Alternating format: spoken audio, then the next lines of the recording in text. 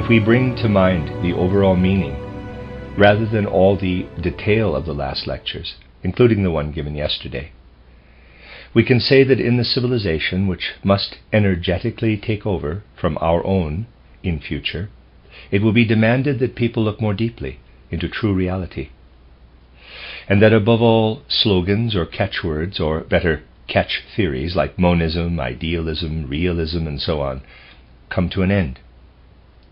People will have to realize that the Maya reality, the reality of outer phenomena all around us, is a combination of two real worlds.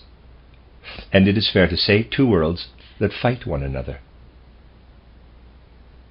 To look at reality is something very different from following the world of phenomena around us theoretically, the way it is done in natural science. Let us get down to practicalities and take a concrete example. I think you'll agree that everyone will think that the materialistic philosophy of life, which has spread among civilized nations mainly from the 1860s or 1870s, and the materialistic way of life which results from the ideas in that materialistic philosophy of life, also make human beings more materialistic under their influence. Looking at the phenomena in the world superficially, people think that the ideas human beings get into their heads lead to something which looks like an external realization of those ideas. But that is not how it is. As soon as one considers the successive configurations in real terms, it is not at all true that the world somehow arranges itself according to the ideas which people get in their heads. And one will only realize that this is not the case when one understands that human beings have the two sides to them of which we have spoken, and that the Ahrimanic and Luciferic principles are indeed interfering with one another all the time in the way I have described. It is only because of this that the following is possible. Let us assume that people were giving themselves up to materialistic ideas for a sufficiently long time during an era, as has happened in our era. Led astray by those ideas, people would also develop some kind of materialistic way of life in their conscious will to act. The consequences would not arise in the part of the human nature which is the vehicle for conscious life. Initially, this vehicle for conscious life would not have the deep-reaching influence on human life which one would be inclined to think if taking a superficial view. No, the effect comes at the unconscious level. Schematically, you can visualize it as follows. Materialism lives in the conscious head nature of the human being, and at the unconscious level, the part of our nature which only goes through its metamorphosis when we have gone through the gate of death and live on for our next incarnation on earth, though we do already bear it within us, is something which is as yet incomplete. This lower nature, as we may call it, is the vehicle for the unconscious inner life.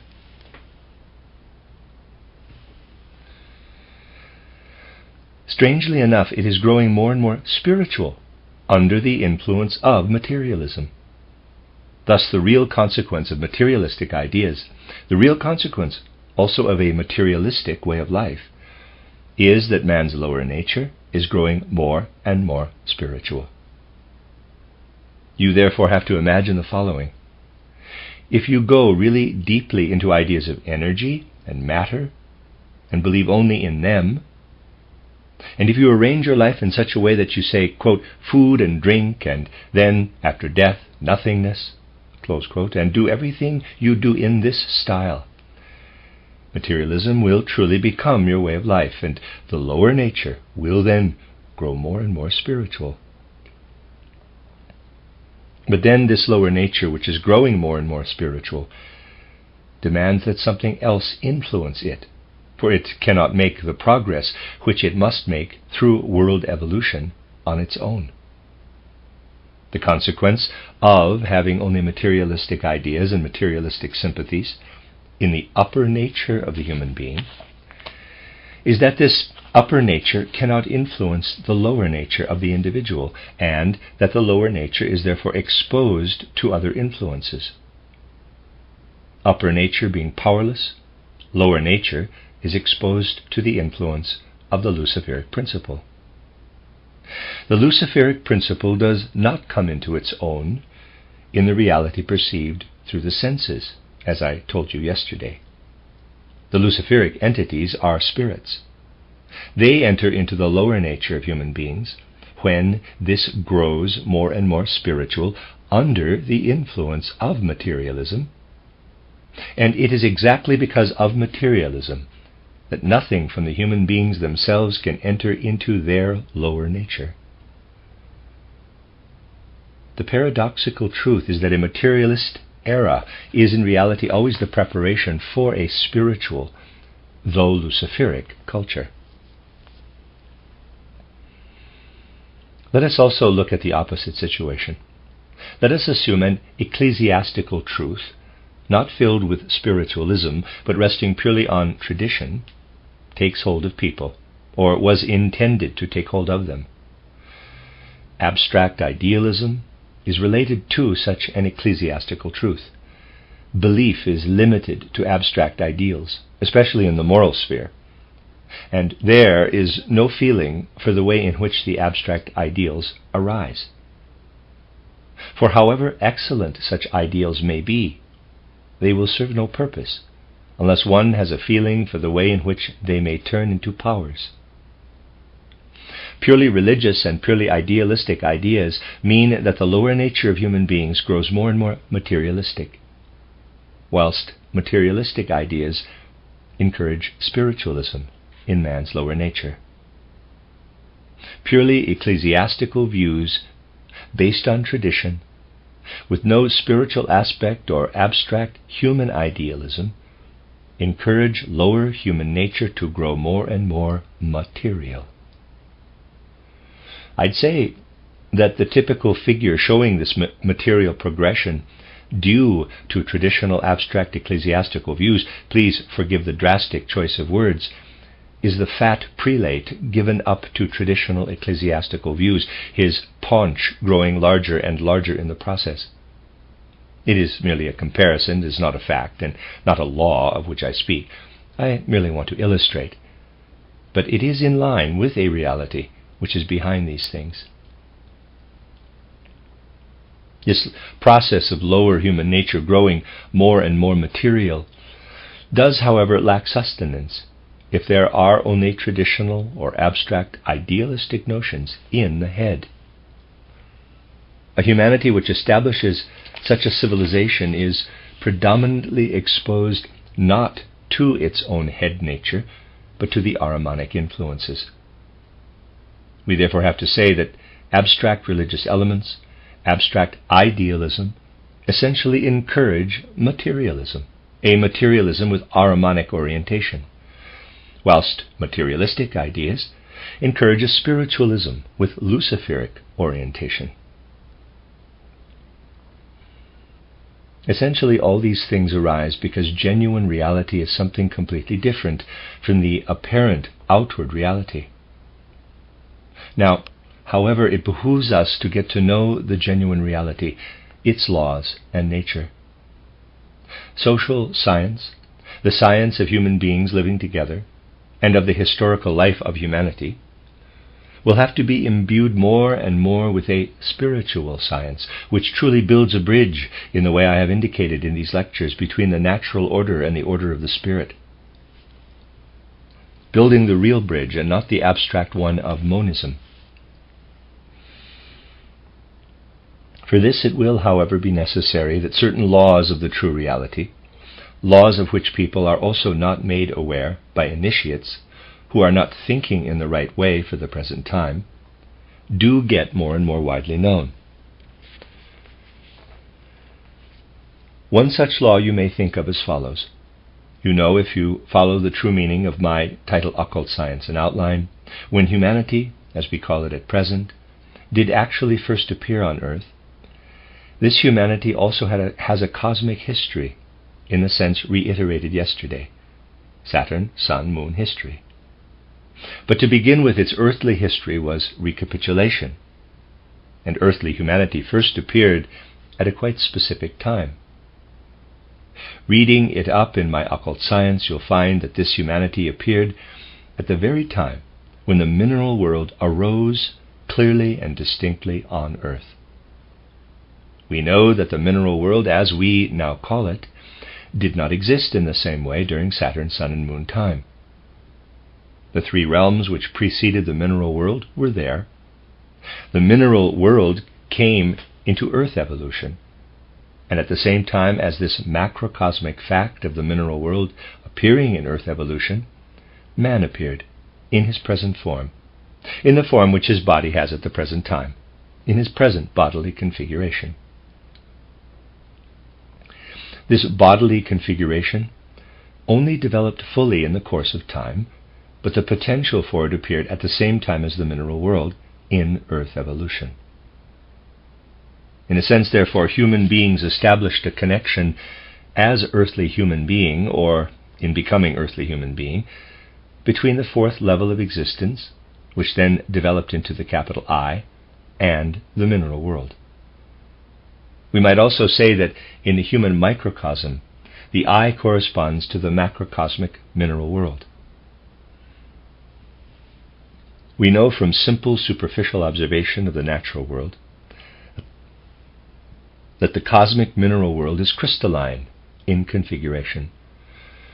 Our children have to learn the different crystalline forms at school, getting to know them first according to the laws of geometry, as these can be shown, and then in the way in which they actually occur in the mineral world: octahedron, cube, and so on. Looking at these geometrical configurations of the mineral world, we essentially have the configuration which is utterly the mineral world's own. This crystallization, or better, these crystalline forms, are in a sense inherent in the mineral world, utterly its own. And in integrating the mineral world into its cosmic evolution, the Earth did at the same time take in the tendency to crystallize its mineral matter in the forms that belong to the mineral world. There is a counterpole, a polar opposite, to this form principle in the mineral world. I would ask you to consider the following. Let us approach an important fact of life in an image. You are no doubt all familiar with the common phenomenon of some substances dissolving. You know that if you put a certain amount of salt into a certain volume of water, the water is capable of completely dissolving the salt. This is then no longer in its solid form, but has dissolved in the water. You also know that solid salt would be of no use for certain purposes in practical life, and it is necessary to dissolve the salt in liquid. Now, the tendency of minerals to crystallize in Earth evolution must not stay connected with this Earth, just as salt must not stay in its solid form for certain practical purposes. The cook must be able to change the solid form of salt into its dissolved form. She must use solvents, otherwise the salt would serve no purpose. In the same way, the tendency of minerals to crystallize must be dissolved in the cosmos. So there has to be a counter tendency, a polar opposite, which will ensure that this crystalline tendency has dissolved, is no longer there when the Earth has reached the goal of its evolution and will be about to change into its next form, the Jupiter form. Jupiter must no longer have the tendency to crystallize minerals. This tendency must be reserved for the Earth's body, and must cease when the Earth will have come to the end of Earth evolution. The polar opposite to the tendency to crystallize is the tendency which is imprinted in the human and not the animal form. Every dead body which we give to planet Earth in some form or other, burying or cremating it or whatever, every dead body in which the human form is still active as purely mineral form, every dead body from which soul and spirit have departed, counteracts the mineral crystallization tendency, just as negative electricity counteracts positive electricity, or darkness counteracts light. At the end of Earth evolution, all human forms imparted to the Earth during this evolution, the forms, I say, and not the substance, for it is the power that lies in the form with which we are concerned, will have cosmically dissolved the tendency to mineralize, to crystallize in the process of mineralization. You see how, again, a point is added where the bridge is built between two streams in the world, a bridge which cannot be built with natural science. In natural science, one investigates the changes to the human form after death in purely mineralogical terms, applying only the laws of mineralogy. One looks only for the things that are connected with the Earth's tendency to crystallize, treating the dead body in the same way. It means one will never discover the significant role which the dead human bodies, their form, plays in the Earth's economy.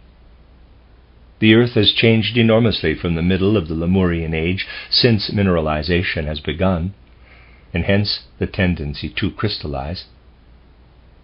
Anything on Earth that is less mineral, tending less toward crystallization than in the middle of the Lemurian age, is so thanks to the dissolving forms of human bodies. The tendency to crystallize will have gone completely when the Earth has reached its final goal. All the human forms given to the Earth will have acted as the polar opposite and dissolved the crystallization. There, the event of human death is also seen as a purely physical phenomenon in the whole of world economy. There, the bridge is built between phenomena, such as the phenomenon of death, which otherwise make no sense in world economy, and the phenomena which are referred to in natural science today. It is important that we develop such views more and more, views that give the natural scientific view its true and proper character. What I have been telling you is a natural scientific fact, like any other natural scientific facts discovered today. It is, however, a fact which cannot be discovered with just natural scientific methods. The present-day methods of natural science must of necessity remain inadequate and therefore cannot encompass all phenomena of life. Natural science must therefore be complemented with spiritual science. When laws as comprehensive as this one will be known, laws saying that human forms given to the planet Earth will dissolve the Earth's tendency to crystallize, the laws will also make the human mind ready to enter more deeply into the reality of spiritual evolution. Someone who thinks and investigates only in terms of present-day natural science cannot bridge the gulf between natural science and social and political science. Only those who know the great laws established on the basis of spiritual science that relate to the great things in nature, as I have just been showing, will find it possible to cross the bridge that goes from natural science to the humanities, above all to the historical and political life of humanity. Natural scientists will not hesitate to say that polarity exists in nature. They will distinguish between two forms of magnetism, one of the north, the other of the south. They will distinguish between two forms of electricity, positive and negative. When it will be possible one day to take natural science more along the proper lines of Goetheanism, natural science will also be more Goethean than it can be today, when it is so hardly at all. The law of polarity will be known then as the basic law in the whole of nature, the way it did already figure in the ancient mysteries, then on the basis of atavistic methods of investigation. In the ancient mysteries, everything was based on insight into polarity in the world. In natural science itself, that is, in investigating the natural order, modern scientists are perfectly happy to acknowledge the existence of polarity but they won't touch this polarity when it comes to the human order and the cultural order. Yet in the spirit and its orders, which also include man, the principles we call Luciferic and Ahrimanic fully correspond to the north and south magnetism, or the positive and negative electricity, which are accepted in natural science. People will never know how to establish real harmony between spirit and nature until the true things, a concrete polarity of the Ahrimanic and the Luciferic, are found in the order of the spirit. True reality cannot be found in abstract concepts, which are simply transferred from nature to spirit, but only by entering deeply into the spirit itself, and to find the corresponding polarities in the sphere of the spirit. It has to be the same with the other facts of nature. You cannot simply study facts of nature and then say you are basing a spiritual order or philosophy of life on these natural scientific facts. This will not get you anywhere. To study spiritual life in its reality, even just the phenomena of life, where the spirit has an influence, you have to resolve to study the spiritual orders themselves. Things that happen at some period of time, arising from human souls and human activities, cannot be explained using natural scientific methods. In reality, you can only understand them if you use the methods of natural science to elucidate them. If you want to consider certain phenomena of our present civilization, for instance, you must clearly establish to what extent the Luciferic element plays a role in our present civilization, and to what extent the Ahrimanic principle does. I made the attempt in 1914, before the present catastrophe came upon us, in the lectures entitled The Inner Nature of Man and Our Life Between Death and New Birth, a course I gave in Vienna before this war began. Let me quote the important passage where I spoke of the key issue of today. Quote, "This spiritual science has now made its appearance in the world because human evolution makes it necessary that penetration of the spiritual worlds and their conditions lives more and more in human souls, instinctively at first, and then deliberately so. Let me tell you something which is completely perceptible to the senses, so that you may see how people will, more and more, reach a point where they can judge the true content of life on the physical plane only if they also know the laws of spiritual existence. It is entirely in the world of Maya, but of tremendous importance. Looking at the world of nature, we see the strange spectacle that everywhere only a small number of seeds are used to continue the life of a species, and a vast number of seeds perish. We look at the vast numbers of fish embryos in the ocean. Some grow into fish, others perish. We look out over a field and see countless wheat grains. Only a few of them will be wheat plants. The others perish in serving human beings as food and being used in other ways. Much, much more has to be produced in the natural world than the amount which truly becomes fruit in the steady stream of existence and then germinates again. It is good that it is like this in nature, for out there we have the order and necessity, where anything which comes away from the stream it belongs to, the stream of existence and of fruiting, which is based in itself, serves the other continuous stream of existence. Human beings and animals would not be able to live if all seeds truly bore fruit and achieved the development which is inherent in them. There have to be seeds which are used to establish the basis, as it were, from which life forms can grow. If we take the Maya point of view, it merely seems that something is lost. But the truth is that nothing is lost.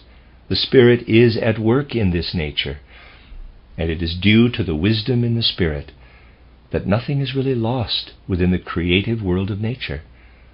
It is spiritual law, and we must look at the matter from the spiritual point of view.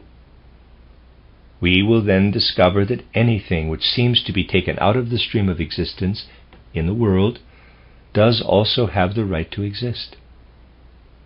This is rooted in the spirit. It will therefore also have the right to exist on the physical plane insofar as we live a life in the spirit. Readers aside, I have not found the closing quote. I believe that this is still a continued quote from Steiner's lecture. End of readers aside. My dear friends, take a very obvious situation.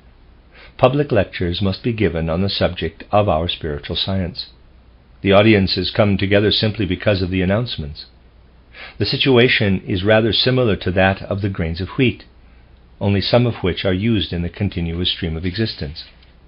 One must not shy away from facing the fact that one has to speak of the streams of spiritual life before many, many people who have apparently come at random, and that only a few of them will enter into this spiritual life, become anthroposophists, and go along with the continuous stream. In this field, the situation still is that these scattered seeds reach many people, who may then go away after a public lecture and say, subquote, "What a lot of rubbish that man was talking," close subquote. Looking at the way we do in everyday life, it is rather like all those fish embryos in the ocean being lost. But not if one takes a deeper look. The souls who came because of their karma and then went away saying, subquote, "What a lot of rubbish that man was talking," close subquote, are not yet right to take in the truth of the Spirit. Their souls do, however, need to feel that the power that lies in the science of the Spirit is coming up to them in this incarnation. And that feeling will go on, living in their souls, however much they may complain about it. It lives on in their souls for the next incarnation, and so the seeds are not lost.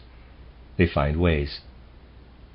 Existence in the Spirit is subject to the same laws, irrespective of whether we study the Spirit in the natural order or in the case which we have been able to cite as our own. But let us now assume that we intend to apply this also in everyday life, saying, subquote, "Well, this is also the way in which it is done in everyday life," close subquote. It is indeed the case, my friends, that in doing what I will describe to you now, we move toward a future where this will emerge more and more. People keep producing, building factories, and never ask how much is required. You know, there was once a tailor in a village who would only make a suit when it had been ordered. It was the consumer who determined how much was to be produced. Now people produce for the market. Goods are piled up as much as possible. Production exactly follows the principle which applies in the natural world. The natural world is also applied in the sphere of the social order. To begin with, this will be more and more the case. But we are here entering into the sphere of material things. Being valid only for the spiritual world, the spiritual law does not apply in everyday life, and so something very peculiar arises. We are here amongst ourselves, and so it is possible to say such things. The world, however, will not meet us with understanding. People are producing for the market today, taking no account of consumption, not in the sense of my essay titled Anthroposophy and the Social Question, but using storage facilities and the money markets to produce stacks of things and then waiting to see how much is bought. This trend will grow and grow until it will destroy itself. You'll see why from what I am going to say next. Close quote. This is the most important of the causes of the present war. It must, however, be derived from spiritual life. Continue quote. With this kind of production in social life, exactly the same develops in the social relationships of people on earth as in the organism when cancer develops. It's exactly the same, a cancer of civilization. Someone able to see through life from the spiritual point of view will see the dreadful beginnings of social cancers popping up everywhere. This is the dreadful thing, so depressing.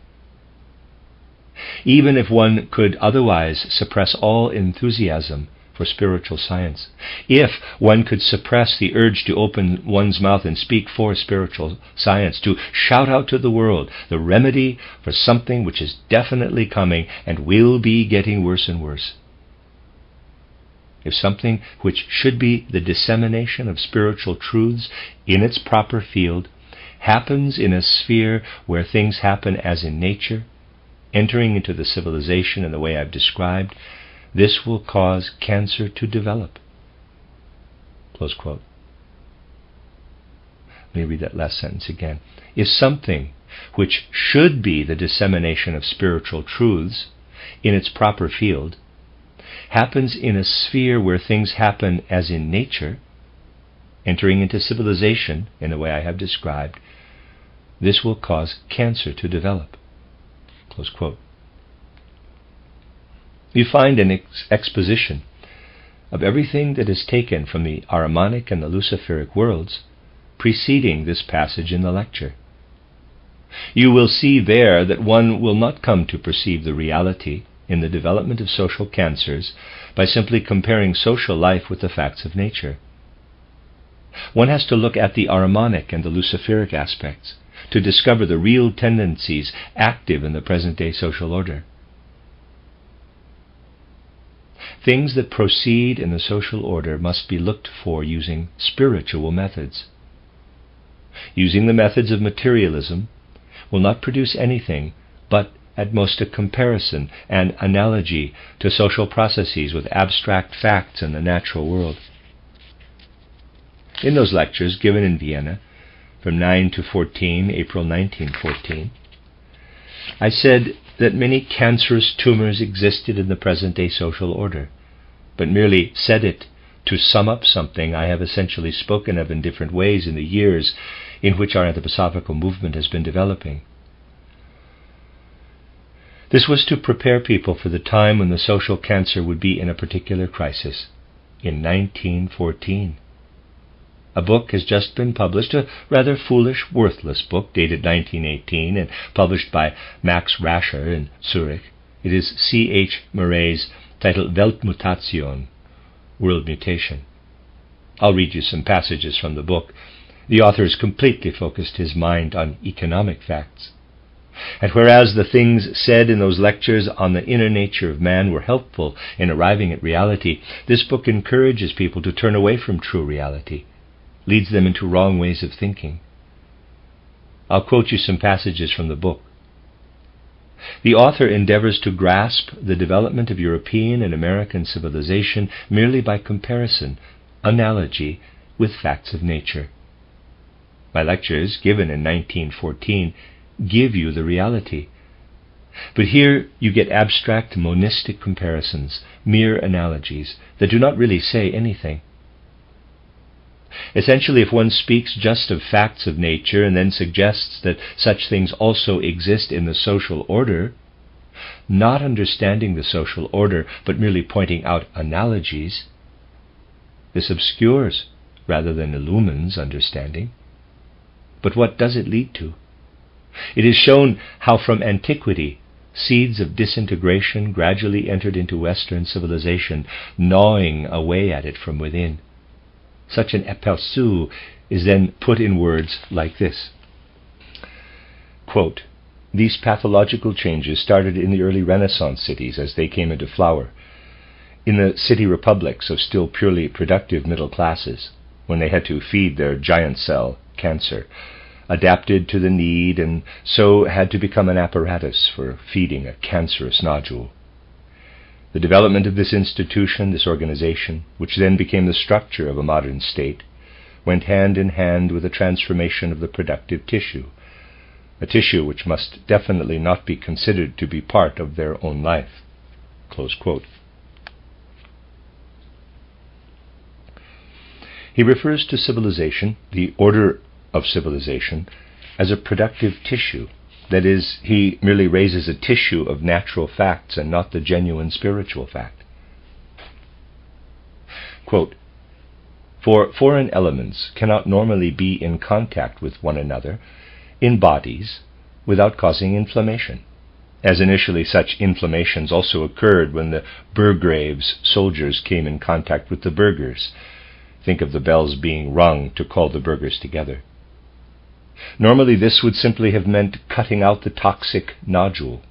People did start to do this, and efforts to do so may also be seen in later times. Yet the moment the two elements, the cancerous nodule and the tissue at work or trade, were able to tolerate one another without getting inflamed, an anomaly arose which could only maintain itself under pathological conditions. Such abnormalities are found everywhere, in organisms where tumors, ulcers, in short, foreign elements are encapsulated to avoid inflammation. The tissue which develops is a deformity, and once healed, serves no further purpose in the organism. During the disease it does, however, serve to protect the organism.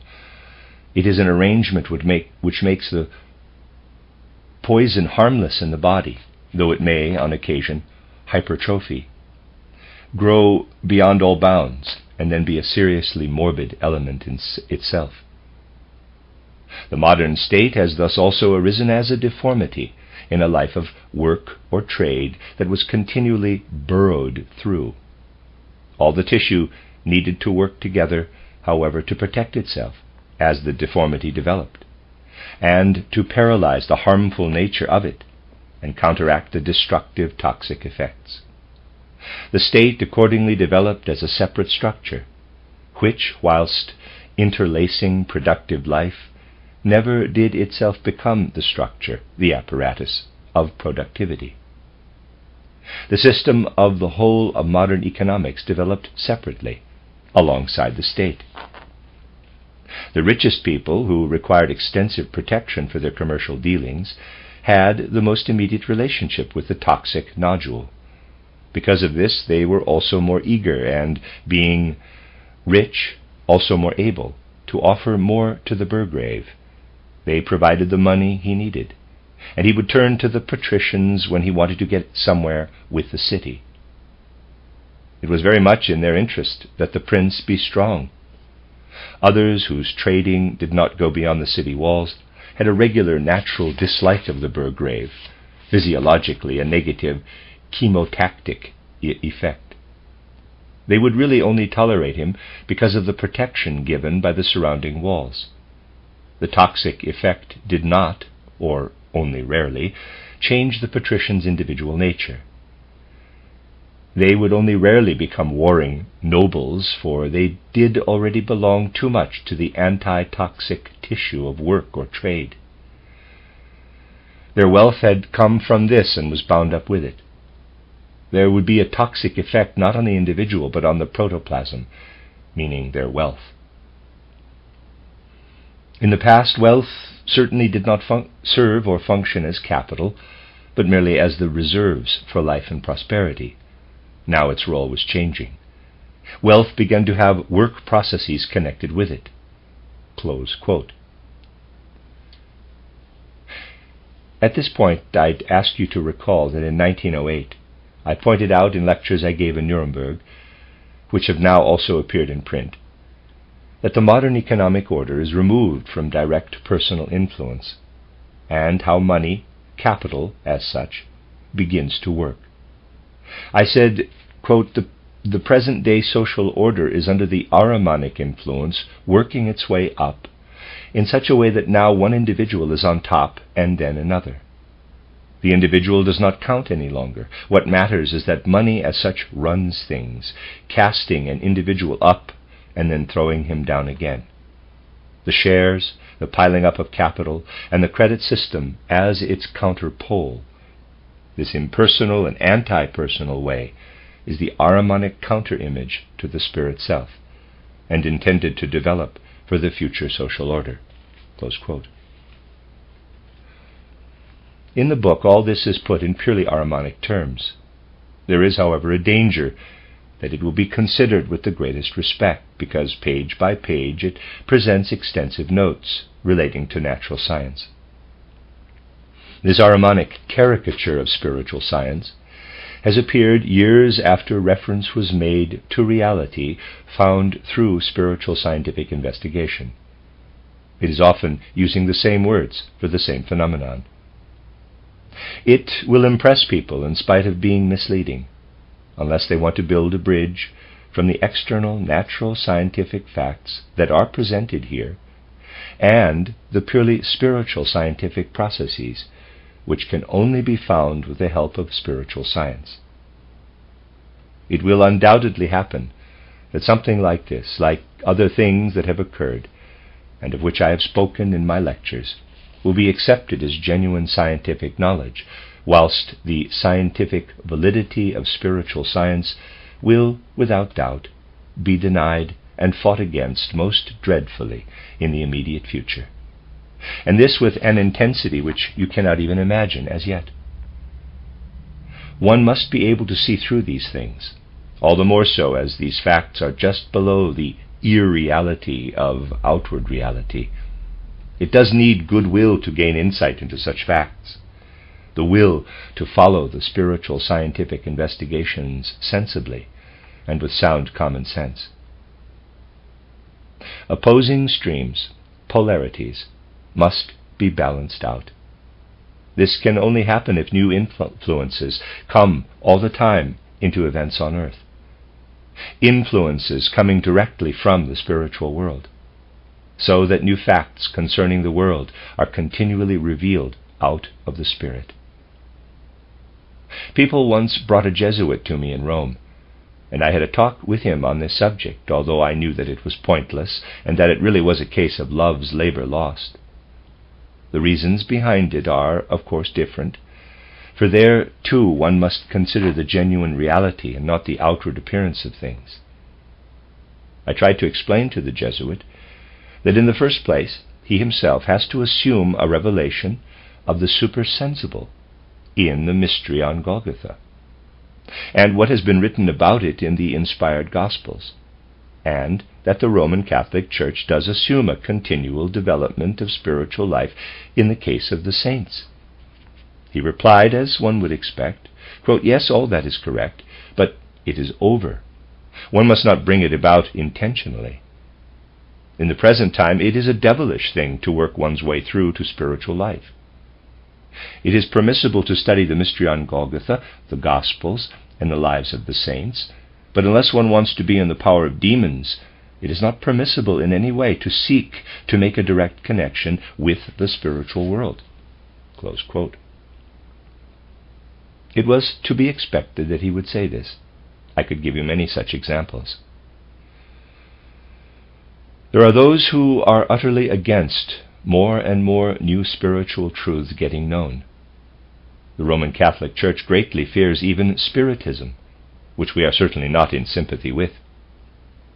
They are afraid that it might happen that something from the spiritual world comes across through a medium, something which the Church cannot admit as it wants to stay within its old traditions.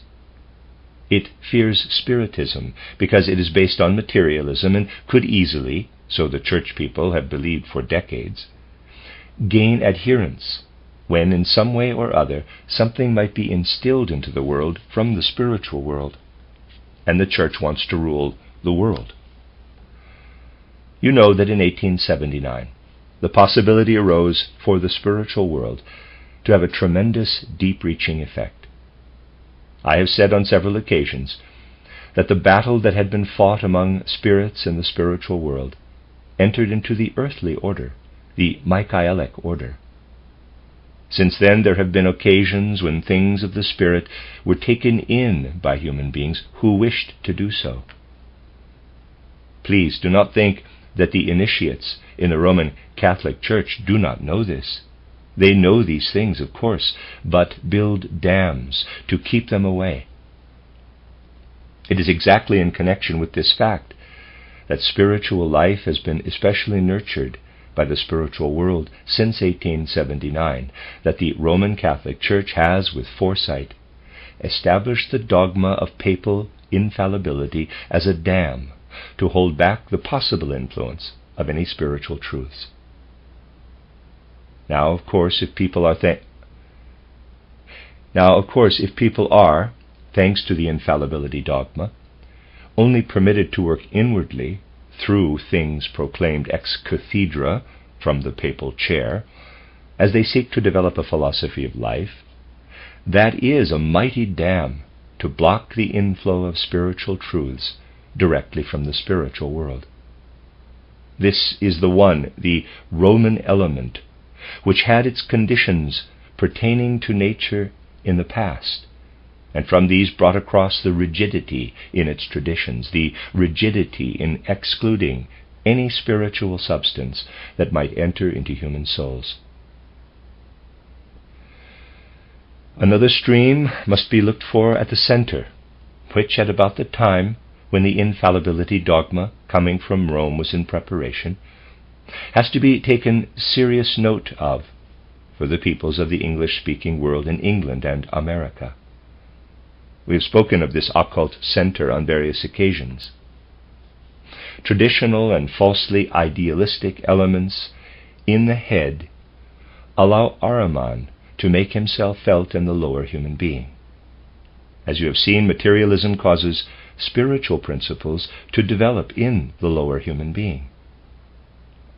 And of course, if it is not kept supplied from the head with the new spiritual truths which are revealed to the world from time to time, it will be caught by Luciferic powers, Luciferic principles. The center which has such a great influence on the Anglo-American peoples mainly seeks to reckon with the other pole. The occult Masonry, rooted in this center, has a great influence on developments in the outward culture of the whole civilized world.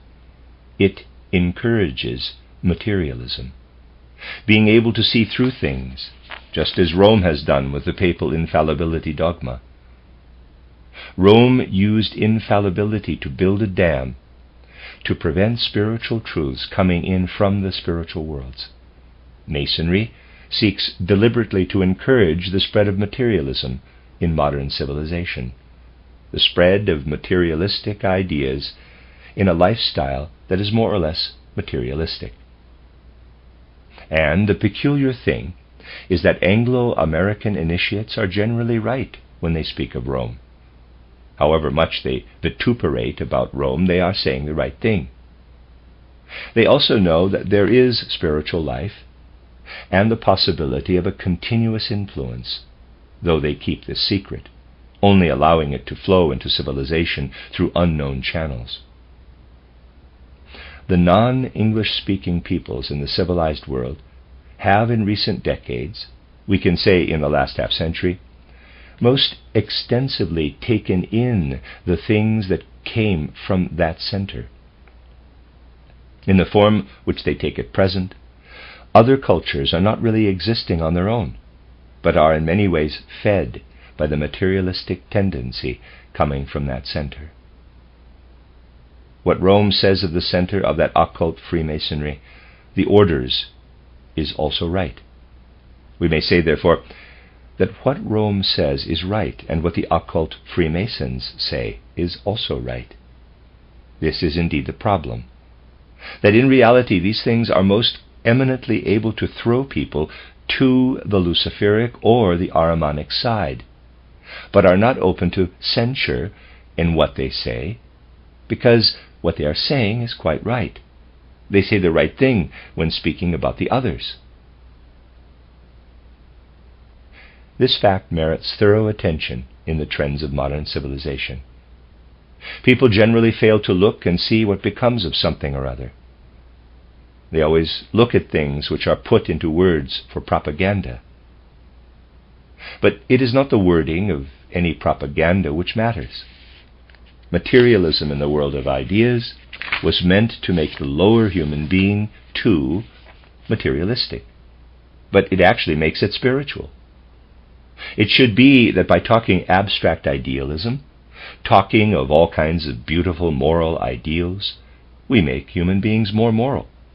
In fact, we make them, forgive me, speaking metaphorically, fat, materialistic in their lower nature, dull and sleepy. On the one hand, there is a marked tendency to make human beings Ahrimanic and sclerotic, above all a Jesuitical way of doing things. On the other hand, there is a marked tendency to make the Luciferic spirits serve the materialistic world order, so that materialism leads to spirituality, spiritualization, but with Luciferic orientation. It really is not enough merely to consider only the surface appearance of things and take it literally. We have to consider true reality. As our examples have shown today, paradoxical though they may seem, often the opposite purpose is served from what a superficial view suggests. The present situation is that people are working in the world according to the principle of occult orders, but keeping the matter secret. Rome is working according to the occult order, and so is the other center. Power lies in the fact that people are kept in the dark and not told what is really going on. This is the source of the hatred and enmity toward people who then come and tell them what is going on. The naivete of some people, a naivete where they keep thinking that something is achieved with the streams I have mentioned, is particularly harmful when one shows them that our spiritual science leads to a beautiful view of Christ Jesus, or the like.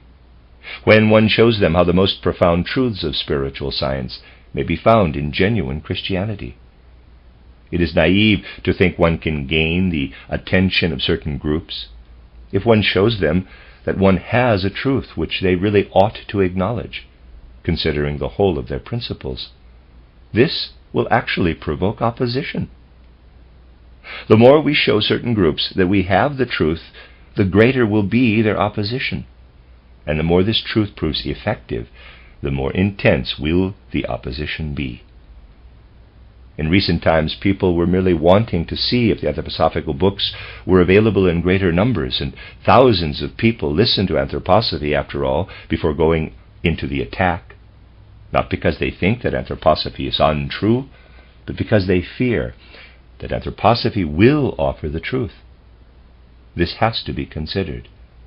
There should be no naivete in our ranks, but penetrating perception, looking at things without prejudice or bias. It would please me if you were to take a sentiment and impression home with you from this lecture.